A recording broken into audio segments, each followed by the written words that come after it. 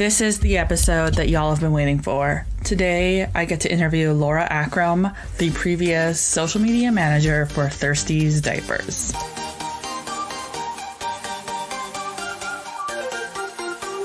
So welcome back. This is show 103 of the Cloth Diaper Podcast. My name is Bailey. I'm the host of the podcast.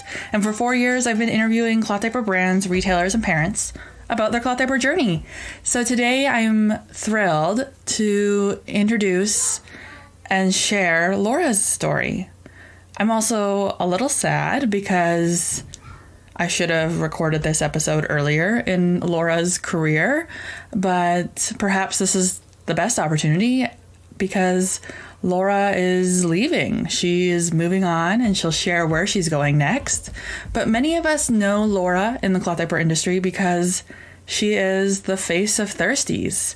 She is the social media manager, the content creator. You see her on TikTok, Instagram, Facebook, YouTube. She's everywhere sharing content and providing this really approachable and engageable and down-to-earth conversation with parents about cloth diapering. For many of us, we look to Laura for her wisdom and kind of that perspective on things, and we've created content alongside each other in tandem over the last couple of years.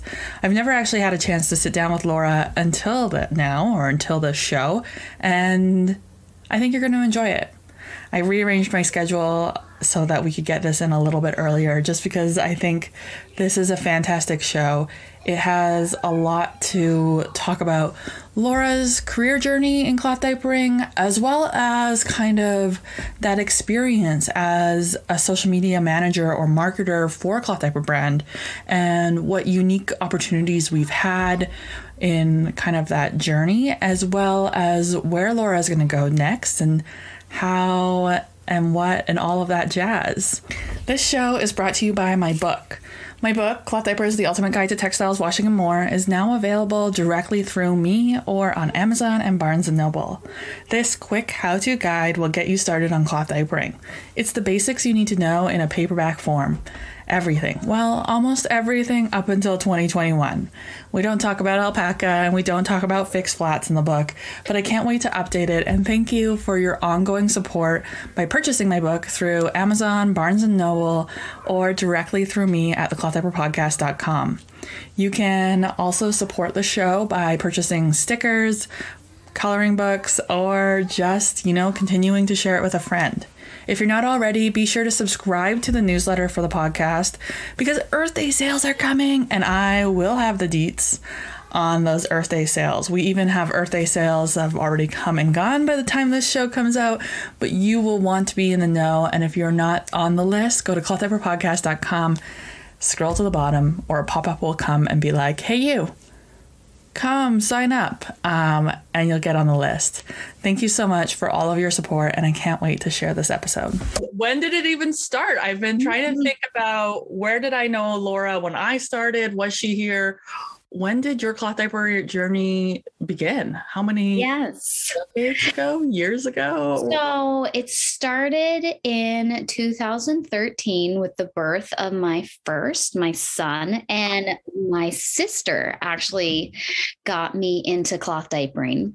Because your sister is Bert Anderson. Bert Anderson, yes. Bert M. Anderson. And she had, back then her blog was called First Time Mom. And now it's just Bert M. Anderson. Yeah, she was pretty big and popular when I started in 2015. Mm-hmm. So Bert was everywhere. And then that's where I saw you, because you tagged along because you're her sister. Yes. So when I had my first, I was a music teacher before having babies. And then I decided to take some time to be home with my kids. And so I'm just an educator at heart and a communicator. So she's like, well, you can help me with this. So I learned the blogging, social media ropes from her.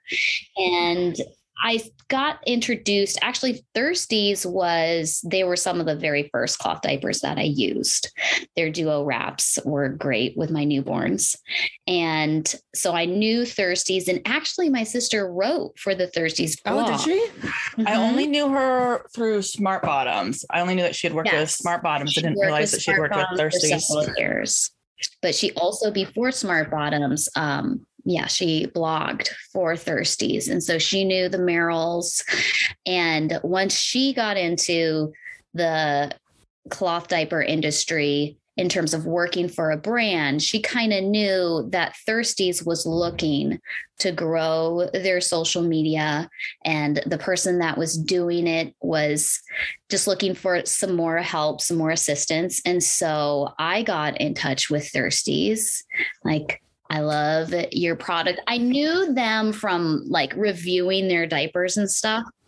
And on my Instagram, I actually have a sweet photo of my daughter, and they sent a like really sweet note when she was born. And that was even like before I started working for them. So I knew of Thirsties. I knew the company, and they were like kind enough to like support me and like send me a little congratulations card when my daughter was born. And so then a couple months later, I was like, well, I hear that you need some help. And here are all of my skills. And I'm passionate about a lot of the things that the company is passionate about, just like quality cloth diapers that work so that families can be successful. And the rest is history. I started working. That? When did you start? Like 2016, 2014? 2015, fall of 2015. Yep. So pretty early on in your motherhood journey, really, considering you had a baby in 2013, and then you start working with Thirsties in 2015. What was kind of your role or your title? Social media coordinator. Okay. I've always wondered what your legitimate title was. I was like, I know her as the face at Thirsties. What is she actually hired to do? Right. What do I do? It was wild when, I knew that I was going to be needing to transition off the team. Kathleen Merrill, who's the director of business development, she asked me to like write down everything that I do. And so I made like a chart for every single social media platform and like engagement and scheduling and defining audience. And like when I looked at it, I was like, good Lord, how have I been doing it? You're not trained formally in social media at all. So you're probably just learning as you go. How do you what did you do with that? Yeah. So there are so many wonderful educators out there in the social media marketing.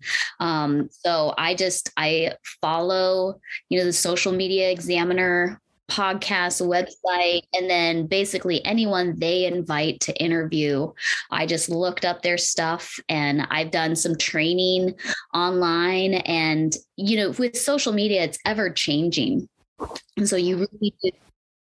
It is. And that was one of the things I was telling my replacement, Jesse Owens. I was like, you have to schedule in probably at least an hour or so of just research and reading just to keep up on the ever-changing the trends, the tools. But at its core, social media comms and what we're doing is education. And it is. You're a music teacher. So it probably just relies on a lot of those basics of encouraging, supporting people to learn. Absolutely. And that was definitely my strategy. And it really worked out well, because right when I was starting, Facebook rolled out this magic thing called Live. And so it was basically like, I got to teach live free cloth diaper classes every Thursday. And for me, that was such a natural thing to do. And I would actually I'd type out little lesson plans for every live that I would, I'd have my bullet points and like, what do I want to communicate? And then of course, the nature of like watching for questions and responding to people, but it was a beautiful thing. And it was definitely marketing through education, which I think is why it worked for me for so long. Yeah. So, and this is what, 6 years. So it worked for 6 years. 6 years. I had someone sent in a question in which they absolutely loved everything that your videos are their favorite. One of the best ways they got into cloth diapering. And they're wondering if you'll ever make a guest appearance again. Oh, for Thirsties or for any? For any.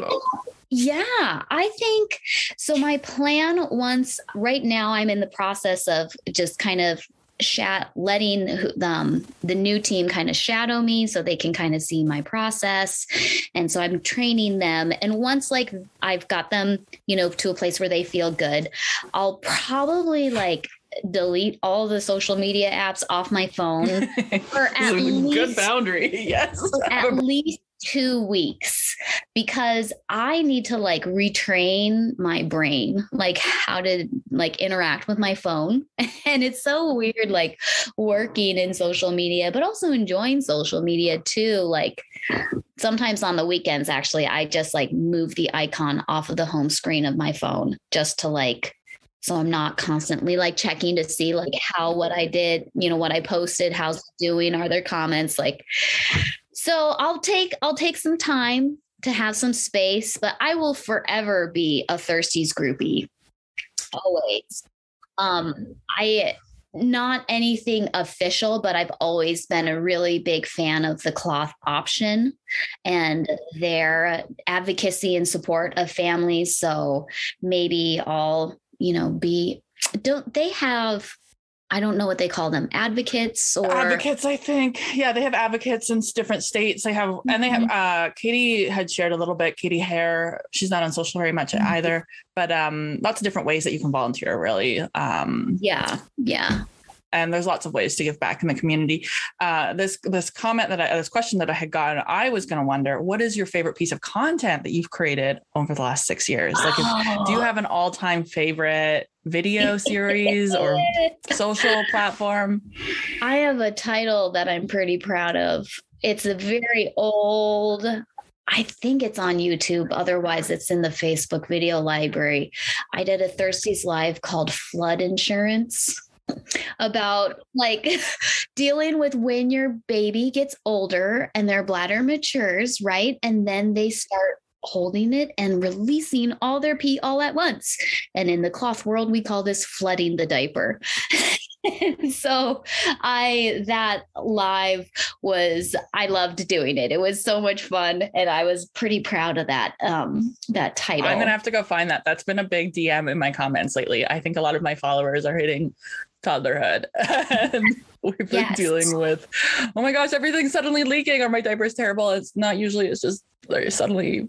Yeah. You just need to like move absorbency and like really quick absorbency. And that's one of the beautiful things though about cloth diapering is, and I always talk about this on my lives, is that cloth is customizable. And so as you learn about cloth diapering, just think of all of these things, all of these products, whether it's an insert, a pre-fold, think of them as tools in your toolkit. So then later when you hit some kind of snafu, because that's how babies are, right? Once you figure out one stage, those little adorable suckers go and change on us. Oh, right? They do. Right? How many kids do you have? You have 3? You've done this 3. You've done this twice. You've done this twice. Yeah. Done this twice. And then after my daughter potty trained, I was honestly a little nervous, like, oh, can I continue like doing this job and like being relevant and knowing what to talk about? And really then after my kid graduated out of diapers, it all became about listening to the community. And our Facebook group, the Thirsties Groupies, has just been such a great place for me to stay in touch with the community and just kind of, when we noticed, okay, we have a lot of questions about newborn cloth diapering or questions about X, Y, or Z, like how to even go about choosing a detergent, things like that. It's like, okay, we know what to talk about. So I have to like really resonate with that in that once Anna finished potty training, suddenly like my pages, I didn't have anything to talk about. It wasn't about me. It suddenly became about, okay, what is everybody asking questions about? What are all the DMs? And it almost became a really awesome growth point. And I think if there's any bloggers and content creators listening, like it's really exciting because you get to get out of your body and you get to look at, okay, what is the needs happening in the community? And you get to really react in a different way that is almost feels better and feels less, I don't know. I found it to be very rewarding. I'm still here 6 years later too. Right. And it's just, you get to really listen and hear what's going on and get out of what you know in your story and really focus on, okay, what's actually happening? Oh yeah. And it's incredible. And it's incredibly diverse and beautiful and wonderful. And it's changing. Like, I think, right, in the last 6 years, which is probably a great segue to Karen's question, which she wanted to ask, how have things changed since you started working with Thirsties? Do you feel like there's been some normalization of cloth? What's the vibe that you get over the last, since 2013, which 8 years? Yeah. Right. One of the things that I've loved to see is the change in products, and the Thirsties has so many different products, and they really do try to kind of give a little something for everyone. But personally, I love that there's more products coming out using natural fibers. I mean, Thirsties has always had amazing hemp cotton jersey, right? They're pre-folds made of it. It's super trim. It's a magical fabric. But now the addition of organic cotton and mixing the use of organic cotton with the hemp. And me personally, that's what I preferred, because boy, it was just hard to get microfiber to come clean. It's a necessary thing, but it is not my favorite. So I've loved to see that. And also a little bit of like what's old is new, like people loving flats and pre-folds now. It's like, yes, they're not scary. Like, just fold that, into a rectangle. Just Jacqueline's. And it's like, they're so easy to clean. So I've loved seeing that kind of more products coming out in more natural fibers. Because really, when I first started, there was a lot of microfiber and a lot of synthetics, 2013, 2014, micro fleece as well. Like polar fleece was really big. That kind of. Yep. So I've loved seeing that. I love a change that's just recently happened. Manoli, like TikTok is an interesting place. But one of the things that I love about it, and I don't even know, I don't know how that algorithm works, but people who have nothing to do with cloth diapering see cloth diapering content. And it's like, sometimes you get the crabbies like, oh, that's so disgusting. Like, I couldn't even do that. But then you have genuine questions of like, wow, I don't even have kids, but maybe I'll do that. So I love that change. I love the conversations that you're having about like how to grow the community, how to make it more inclusive, having conversations like you don't have to be white, suburban, live in a house to cloth diaper. Like almost my first year of cloth diapering, I was doing it in an apartment and I was hand washing using a crank washer, because that is like, my building had coin operated machines, but we weren't going to be able to afford that. Like I cut off out of like financial necessity. And also you have a YouTube story on that though, don't you? Or you did a live? Yes. I know, I wrote it down and then I totally missed it. Yep. There's a live on that story. Thirsties YouTube, how to hand wash cloth diapers. You'll see me in my Wonder Wash cranking out and I was like, it's a pretty common story. I get that story in my DMs a lot. And just because it's not something about like content creation in general, those of us who are able to manage an Instagram and manage a blog and a YouTube, we have a privilege of time and resources, and like the amount of time and money that I've put into platforms is only because my husband has a very well-paid job. And so we miss a lot of those stories, which is partly why I've been doing the podcast. It's an opportunity to capture other people's stories. But that lives, and people are thriving in their diapering experiences, doing the unconventional. I don't even want to say unconventional. It's what they got to do. Yeah. It works for them. Or unexpected. Yeah. What I think that there is, and hopefully we are broadening this picture, but I think that there's a certain picture that people might have of like what the cloth diapering family is. And hopefully that is becoming broader and broader and broader. So there's TikTok has given us such a great opportunity for people to create content without needing. And so there's so many incredible stories coming up from people sharing just like in this super organic way that's down to earth, and like, this is what I'm doing. And I'm not fighting an algorithm. It's just showing up to random people. Exactly. Right? That's what I've loved about TikTok, is like exposure to new audiences in ways that Facebook and Instagram have never been able to do for us. Yes, absolutely. Absolutely. It's such a wild platform at the same time.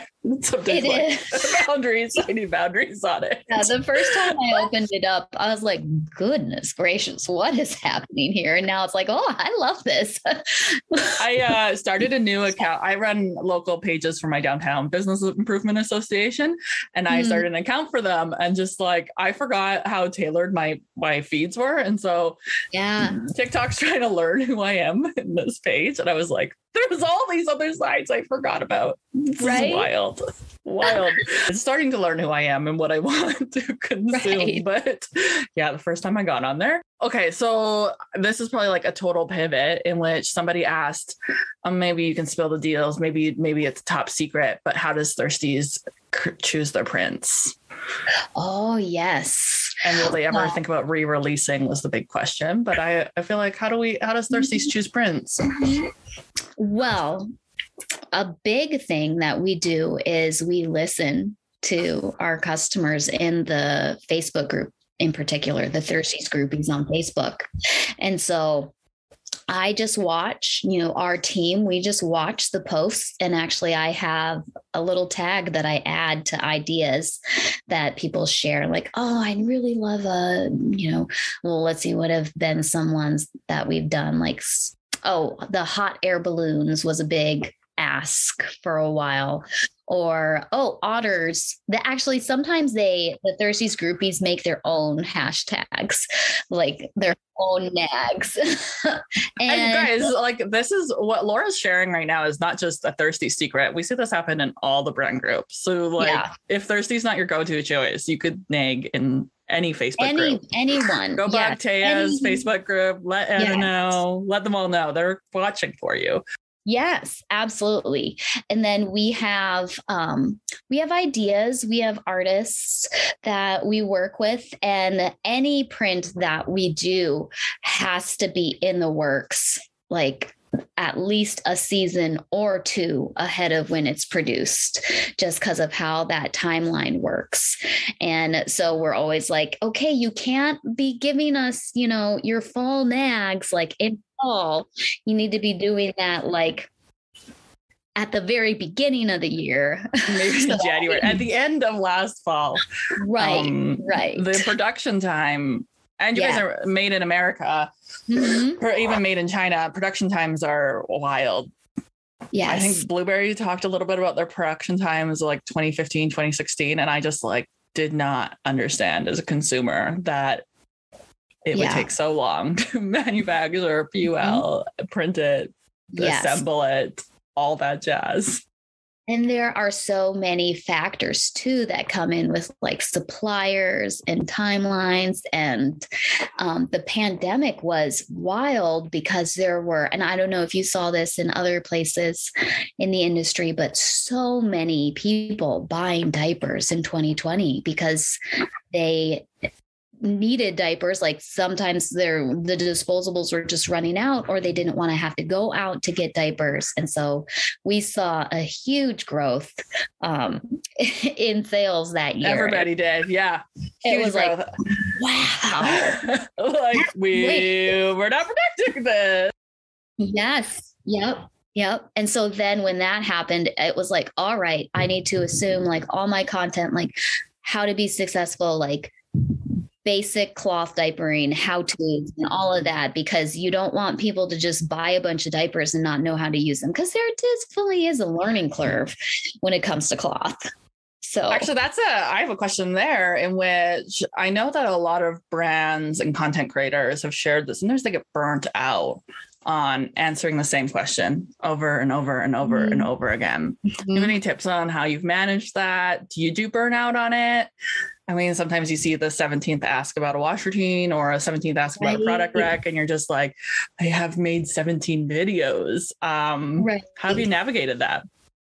Yeah, I think I just kind of assume, I look at it as, so my husband's a professor, right? So he has like a new crop of students that just keep coming through. And really that's how it is with the cloth diapering world too, is that you've got this new class of parents or caregivers and just think like, yeah, they need to have this foundation as well. So I kind of think of it that way. Also empowering your community to educate, because I think we just need to multiply the cloth knowledge. And, you can't be the end all be all troubleshooting everyone's routine, because you just are one person. Even within your business, you can't be. Right. No. Yeah.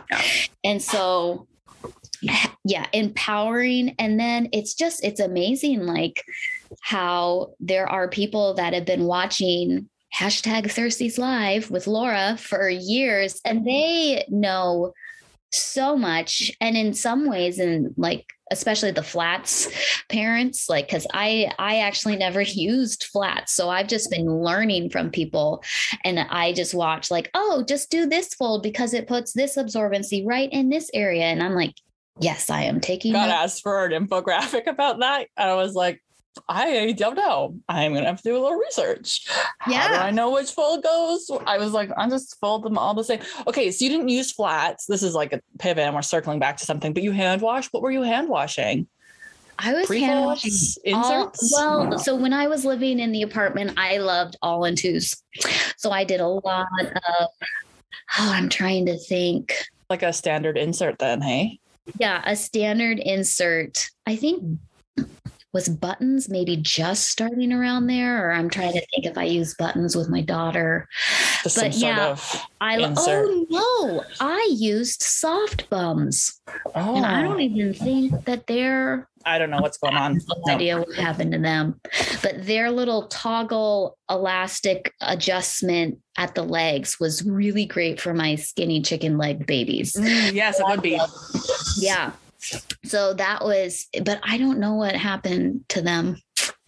And that's I think sometimes the story we miss in hand washing. We preach flats, but you really could hand wash anything. Yeah, if you got it. Flats are just easy, but you could do anything. You really could.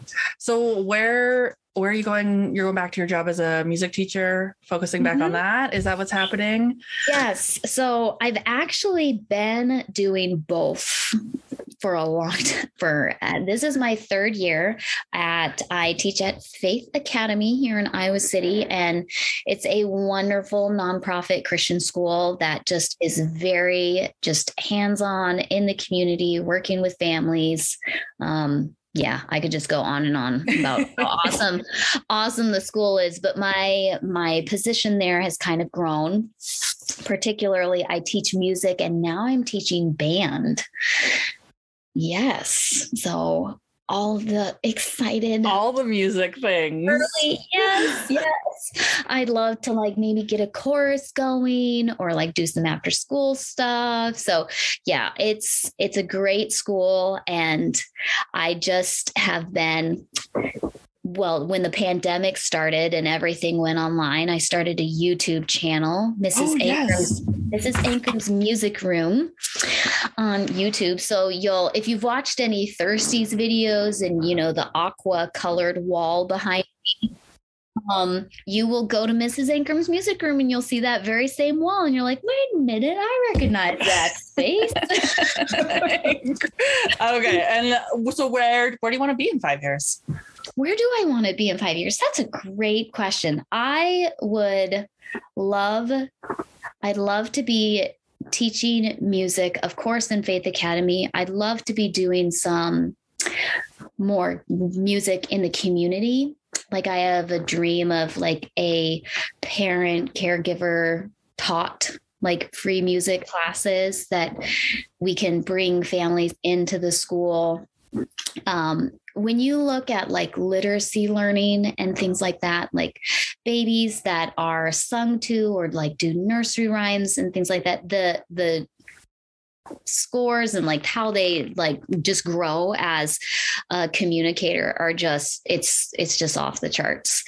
So me and my non-singing family and my child who is struggling with reading being like, okay. Well, and the thing is, and this is part of why I got in. So it's funny, my Mrs. Ankrum's Music Room and a lot of the things I talk about on Thirsties Live, kind of, you can tell like they're coming from the same place. I'm saying like anyone can make music anywhere. Music is not just for, quote, the musicians. Like I do believe like we all have the capacity in us to learn and to grow. And like on Thirsties Live, I talk about like with the right products and know-how, anyone can cloth diaper anywhere. And it's like, all of these good things, I just want to like put out into the world and like empower people to feel like they can do it. Like you can be making music with your family. You can be cloth diapering and you can they do all overlap. I like my background in sustainability and like the work that I do.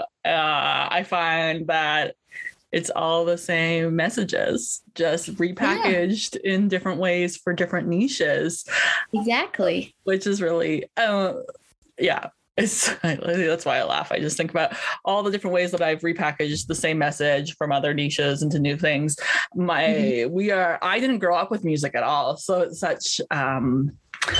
such a strange thing for me. My family, like my dad's family is Mennonite, and like music would have been like faux pas, even though they were modern Mennonites. And it's just like, it's an interesting world to get into when you just didn't grow up with it, right? I can see all the benefits. I mean, I know I'm a smart woman. I know I can see it. It's just an interesting shifting of your own culture and even what you were raised with it's just subtle, all these subtle changes. Yes. It's so exciting to hear you going back to the music and all of that. And the community is so excited for you. And we're also so sad, but so thrilled. And the closing of an era. We knew these days were going to come, but that's where it has to, it's awesome. I'm excited, and I will always be a cloth advocate, no matter when or where or who, I'll be the person shopping and I'll see like a little peek of a cloth diaper and be like, hey, look at the one like, you use cloth? That's so exciting. I'll be like the cheerleader always. You've probably learned so many incredible things over the last 6 years that you can use going into your next stage of your life, right? Absolutely. Talking with people and absolutely. And that's one of the things that I love about the cloth community is that more than not, it's a community of people who want to see each other succeed. And so that is just like the ethos that I just kind of live by is I am a human wanting to help other humans flourish and succeed wherever they are, whether that's, as a parent and of one of my students or a cloth diapering family. Like, that's just what I'm about. Yeah. And we could just bundle that up and use that as our mantra for everything. Right. And I'm so excited to see the new team at Thirsties. I saw they introduced themselves today, which is irrelevant because this show will be coming out probably April. So, but the new team is getting in there, and they're going to build up that community and that trust, and you're there supporting them, and you've been sharing your knowledge. Yep. Any final words? It's going to be great. I'm so excited, and I'll just, be like watching now all the things that Thirsties is going to come out with, and new products and prints and all the fun things. And I'll just be surprised now when it happens instead of knowing all the information before it comes out. A brand recently shared an announcement that they're going to have with me, and it doesn't happen a whole lot, to be honest. I sometimes get in on the scoop, but not a lot. And I'm almost a little bit bummed that I'm not going to be excited when I see their prints launch in March. Because I'm like, no, I know. I already know. I mean, it was exciting in that moment, but I don't get to be excited with the rest of the people. Right. So. Now I'll be able to be excited with the rest of them. And I'll be like, oh, you're sharing a hint, but that's not, you just need to show us. Maybe, are you good?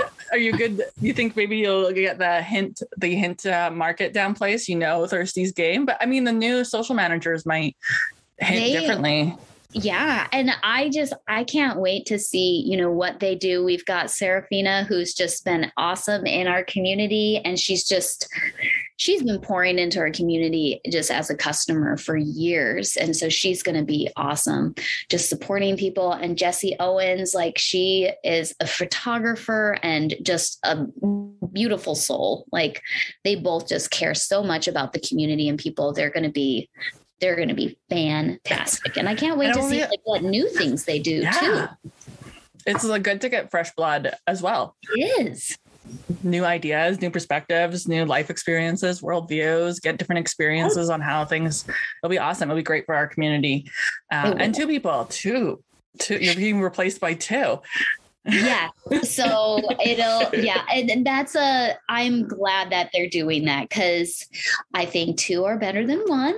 And especially when it comes to just, running that content creation machine, having some margin on both sides, having multiple. Yeah. That's going to be good. Since recording this episode, you can find Laura now on TikTok. She created a music teacher themed TikTok as well as on YouTube. I'm so excited for Thirsties for moving on. That did not sound appropriate, but what an amazing career for Laura to have spent so much time creating our community and nurturing our community and creating content, and to have two new beautiful content creators joining the Thirsties team. It's been so much fun seeing them creating content, creating conversations, and doing all that jazz. I don't have much else to say to you today, but thank you so much, and I will see you online.